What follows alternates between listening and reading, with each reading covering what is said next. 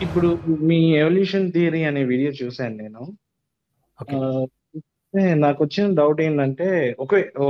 అంటే చాలా డౌట్స్ వస్తాయండి. ఇదివరకు ఎవరన్నా ఈ సేమ్ క్వశ్చన్ అడుగుంటే క్షమించాలండి. అయితే నాకొచ్చిన డౌట్ ఏంటంటే, ఈ యొక్క ప్లానెట్ మీదే ఇంత జీవ వైవిధ్యం ఎందుకు ఉంది అనేది. ఒకవేళ theory of evolution correct correct అని చెప్పను. కరెక్ట్ అంటే in your words you are right. But నేనేమనుకుంటున్నానంటే నా నా థాట్స్, మేబీ ఎక్కడన్నా 1% గాడ్ ఉన్నాడేమో అని అనిపిస్తుంది. ఎందుకంటే ఇంత వేరియేషన్స్, ఇన్ని స్పీషీస్ పుట్టడం అనేది, హ్మ్. That is somewhere I get a doubt whether if God is there. ఒకవేళ థియరీ ఆఫ్ ఎవల్యూషన్ తీసుకుంటే మేబీ 1 or 2 స్పీషీస్ లేదా ఫ్యూ హండ్రెడ్స్ ఫ్యూ థౌజండ్స్ అవ్వచ్చు. కానీ ఇంత జీవ వైవిధ్యం అని, ఇన్ని వెరైటీస్, ఇన్ని హ్మ్. స్పీషీ ప్లానెట్ ఎలా పాసిబుల్ అనేది, ఒకవేళ ఓకే. థియరీ ఆఫ్ ఎవల్యూషన్ లో దానికి ఆన్సర్ ఉంటే చెప్పండి. 2 క్వెషన్స్ అండి. 2 ఉమ్, క్వెషన్స్. ఒకటి ఓకే. ఏంటంటే మనకి శాంపుల్ సైజ్ 1 అండి. ఎందుకంటే ఎర్త్ మీద ఉమ్, తప్ప ఇంకొక చోట మనకి జీవం ఉందో లేదో ఇప్పటివరకు తెలీదు. ఓకే. ఉమ్, ఉండొచ్చు, ఉండకపోవచ్చు అనే 2 ఆప్షన్స్ ఓపెన్‌గా పెట్టుకుంటే ఓకే. ఉమ్, ఉమ్, వీళ్ళు చెప్పేదేంటంటే అంటే ఈ ఎవల్యూషన్‌ని గాని లేకపోతే ఫిజికల్ సైన్సెస్‌ని, బయాలజీని చదివే వాళ్ళ ఇదేంటంటే ఓకే. కండిషన్స్ ఉండండి. మ్యూట్ చేసుకోండి.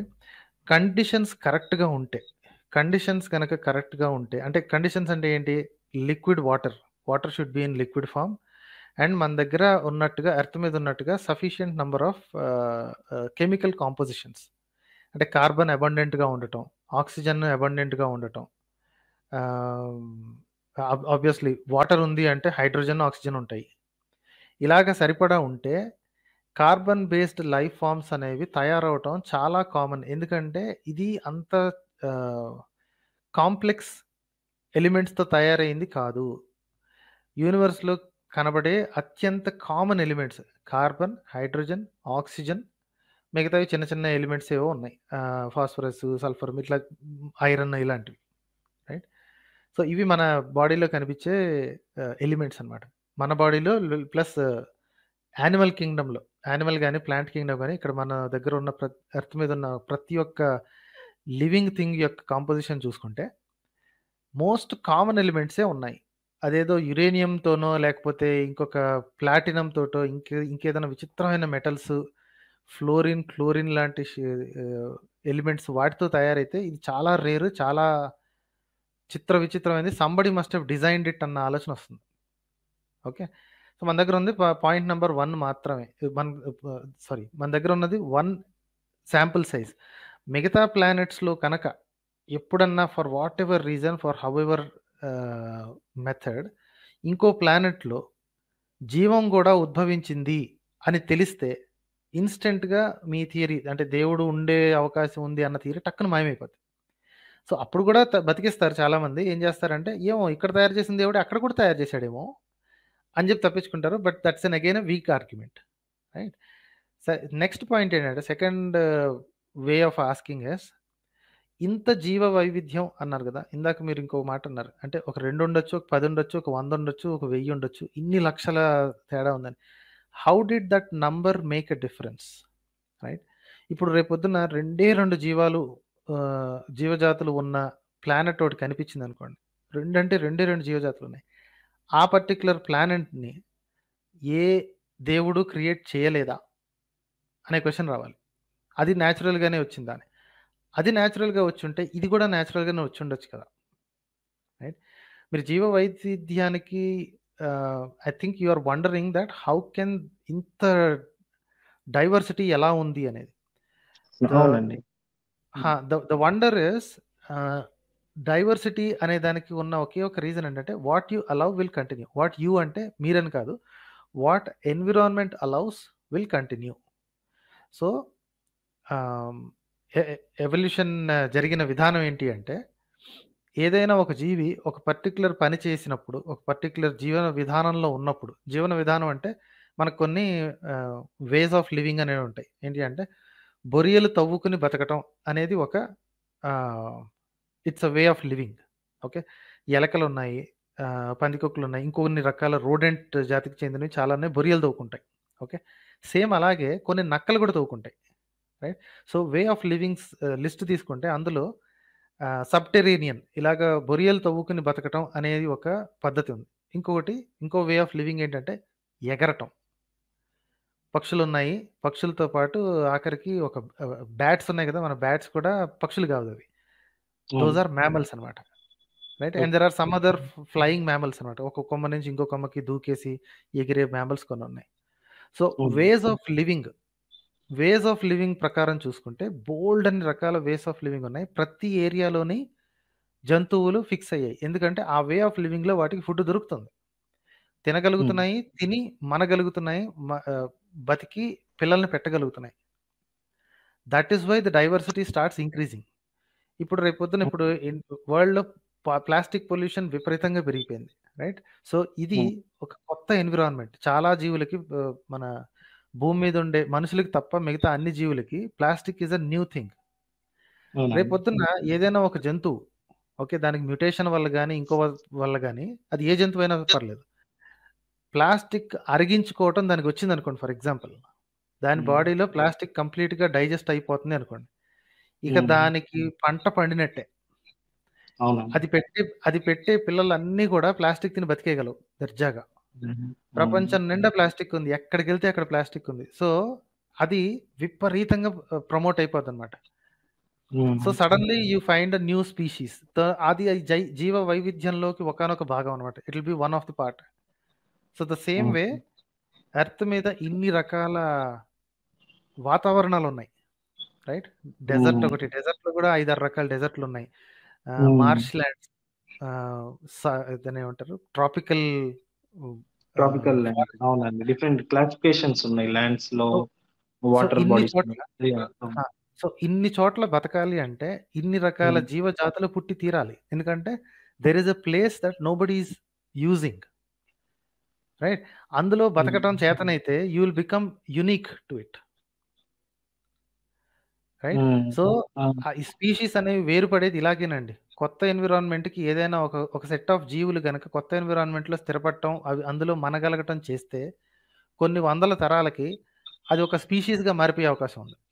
సో అది అక్కడే బతుకుద్దనమాట. ఫర్ ఎగ్జాంపుల్ మన పోలార్ బేర్‌కి మన రెగ్యులర్ బ్రౌన్ బేర్‌కి చాలా దగ్గర పోలికలున్నాయి. కొన్ని వేల సంవత్సరాలు అంటే కొన్ని 50 లేదా 1,00,000 సంవత్సరాల క్రితం మాత్రమే సెపరేట్ అయినాయి అని ఒక థియరీ ఉంది. రైట్. అలా సో సో అంటే అలా వేరు మీరు వేరు ప్లేస్‌కి పోయి స్థిరపడటం లేదా అది చేస్తే then slowly they become an other species. Now you will say that okay. ఇది 2 వేరు వేరు స్పీషీస్‌గా ఉన్నాయి. ఇది వైవిధ్యం అని ఉంటుంది కదా! So everything has separated the same way. Okay. మీరు ఒక పాయింట్ అండి. ఇందాక మీరు what made the number difference ఎందుకొచ్చింది? అంటే ఆ నంబర్‌ని చూసి అంటున్నారన్నారు కదా! అంటే దానికి నేను అదే అంటా అండి. అంటే ఇప్పుడు సీ ఉందనుకోండి, ఒక ఓషన్ ఉందనుకో, దాంట్లో ఎన్ని రకాల స్పీసీస్ ఉన్నాయో మనకి ఇంకా సైంటిస్టులు లెక్క కట్టలేదు. Am I right on this? అవునవును. ఇంకా చాలా అన్‌నోన్ స్పీషీస్ ఇంకా ఉంటాయని అన్నోన్ ఎక్స్‌పెక్టేషన్. ఉన్నాయి. ప్లస్ మేబీ ఈ ఈ టైం గ్యాప్ లో కొన్ని అంతరించిపోయి ఉండొచ్చు. అది చెప్పలేం. Maybe the number is still more high. Yes. So నేను అనుకునే, I may be wrong, but నేను అనుకునేది ఏంటంటే ఎక్కడో maybe 1% chance that God is there అని అనిపిస్తుంటుంది అప్పుడప్పుడు. I mean I'm not a godly person. I'm not associated with any religion or any group. కాకపోతే అంటే అప్పుడప్పుడు అనిపిస్తుంది. దానివల్ల ప్రాబ్లమ్ కాదండి. The point is what is the connection.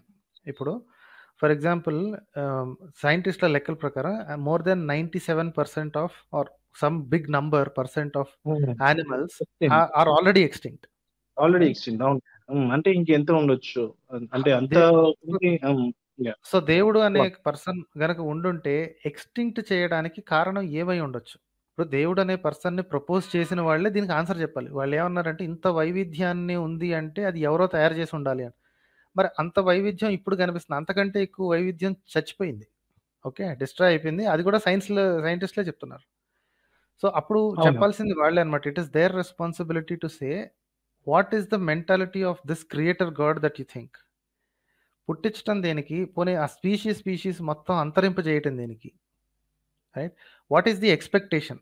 ఎందుకంటే వీళ్ళకి దేవుడి సంగతి ఎక్కువ తెలుసు కదా. They seem to know what God thinks and what God decides. అతని క్వాలిటీస్ ఏంటి అనేది తెలిసినట్టు చెప్తారు కాబట్టి they have to answer to us. ఎందుకు ఇంత డిస్ట్రక్షన్ ఎందుకు కనిపిస్తుంది? స్పీషీస్ అంతరించిపోవటం, ఒక స్పీషీస్ ఇంకో స్పీషీస్ని అంతరించిపోయేలా చేయటం, ఎందుకు ఇలాగా? What is the purpose? You tell us. దేవుడికి లీలలు ఉంటాయని నీకు ఎలా తెలుసు? దేవుడు నీకు వచ్చి చెప్పలేదు కదా. You didn't see. First thing, you didn't see, you didn't observe. God didn't come to you and tell you that he's doing. There is no other evidence. పోనీ మీకు ఎలా తెలిసిందో? మీకు దొరికిన ఎవిడెన్స్ మాకు చూపించండి అన్న లేదు. So then in what basis are you saying? A basis మీద దేవుడు ఉండొచ్చు, దేవుడు చేసి ఉండొచ్చు, దేవుడు డిస్ట్రాయ్ చేసి ఉండొచ్చు, ఎందుకు చేశాడో నాకు తెలియదు. How did you make those many things? ఇది దానికి వాళ్ళ దగ్గర ఎలాంటి ఆన్సర్ ఉండదండి యాక్చువల్గా. ఎగ్జాక్ట్లీ. ఇప్పుడు నేనే వాళ్ళని వెక్కిరించేది ఎందుకు అంటే, ఎవిడెన్స్ లేనప్పుడు గుడ్డిగా ఎందుకు నమ్ముతున్నారు? వాళ్ళు కూడా ఈ మాటను టేబుల్ మీద పెట్టి మీరు చెప్పినట్లు, లేదా దెర్ ఇస్ అ లో possibility but still there is a possibility అని అక్కడతో వదిలేస్తే నాకు ఇబ్బంది ఏం లేదు. బికాస్ అగ్నాస్టిక్స్ అనేది ఒక గ్రూప్ ఆఫ్ పీపుల్ ఉన్నారు. Okay, they give almost equal importance to yes there is a God, no there is no God అనే దానికి ఈక్వల్ ఇంపార్టెన్స్ ఇస్తారు. అంటే మాకు తెలియదు, ఉంటే ఉండుండొచ్చండి, లేకపోతే లేకపోను ఉండుండొచ్చండి అనే టైప్ అన్నమాట. అవునండి, there fine with both ways. So వాళ్ళకి ఎలాంటి డిఫరెన్స్ అనిపించదు. I think that it is a week position but still it is something we can work with. Okay, ఎందుకంటే వాళ్ళు కట్టర్ మూర్ఖులు ఉండరు. మా మతమే గొప్ప, మా దేవుడే గొప్ప అనే మూర్ఖత్వం అగ్నోస్టిక్స్ లో ఉండదు. వాళ్ళు they may be wrong are right in a different level, but they are at least some people you can discuss with. ఈ కట్టర్ వాళ్ళతో మనం మాట్లాడలేం కదండి. వాళ్ళు అడ్డంగా వాదిస్తారు, మా దేవుడే గొప్ప, నో మోర్ క్వశ్చన్స్, మా దేవుడు గొప్ప, మా మతం గొప్ప అని.